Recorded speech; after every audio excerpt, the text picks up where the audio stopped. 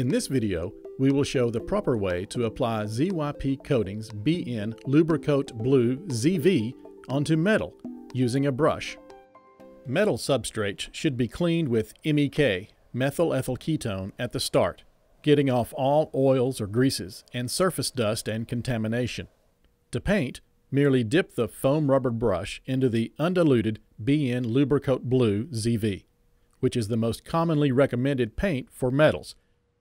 First, a single thin layer is applied uniformly over the metal part with the foam rubber brush, yielding about 1 to 2 mils or 1 to 2 thousandths of an inch in thickness for the first coat after drying.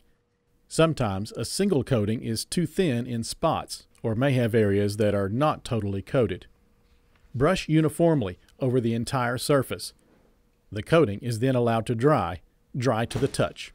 Sometimes brushing onto a substrate heated to around 40 to 50 C, 100 to 125 F, can facilitate drying. However, if the substrate is too hot, a brush can drag or glue down to the substrate. This heating is generally done where the water-based paints tend to wash away the prior coat when more coatings are applied. However, we generally just brush fast, which avoids having to heat up the substrate.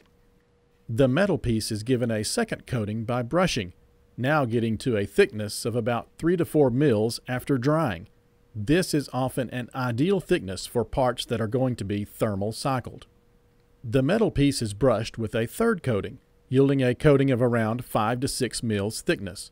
For metals, since their thermal expansion is higher than that of the coating, 3 coatings can lead to delamination or spalling or flaking on cooldown from the use temperature.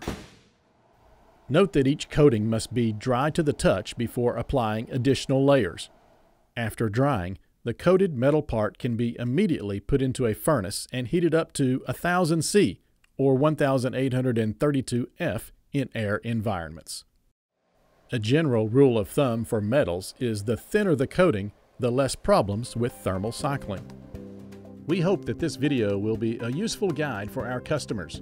Visit our website at www.zypcoatings.com or contact ZYP Coatings customer service if you have questions regarding this video or our products.